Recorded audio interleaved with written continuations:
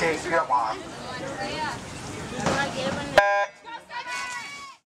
CDS swim season is in full swing. With meets against DV, Mountain Point, and McClintock already passed, things are looking good for the Aztecs.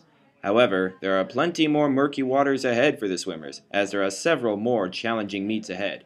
To get an insight as to how well our Aztecs will do, we spoke with Coach Ron Musgrave. What is the outlook for the rest of the season? We have a tough meet this week against Gilbert, and then we have Casa Grande, which we should do very well. Beyond that, we have 3 invitationals and then the state meet. Is there anything that the swimmers could do to improve their times? Yeah, definitely practice, not walk and lollygag. Beyond that, I would say join a swim club and swim year-round.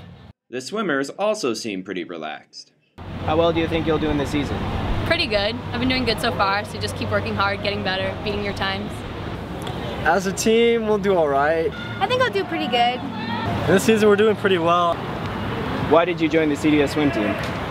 As a kid, I swam a lot with Dolphin Swim Club. I used to swim when I was younger. Last year was a lot of fun, and you get a really good tan. I've been swimming for 7 years, so I just thought I'd join the team. Well, I joined CDS Swim because I just wanted to be the next Michael, you know, Michael Phelps from the Beijing Olympics. Over at the dive tank, 2-time champion Chloe Hacker is also feeling the relaxed air. How does it feel going into the season with 2 championships? It feels pretty good. I'm just looking to better my score next time and keep improving my dives. Do you think a three-peat is possible? I hope so. That's what I'm going for. It's my goal. And just curious, what is your favorite dive? My favorite dive would be back 1F pike on 1 meter. From the CDS Swim Dive team, I'm Jaden Hoffman, CDSPN.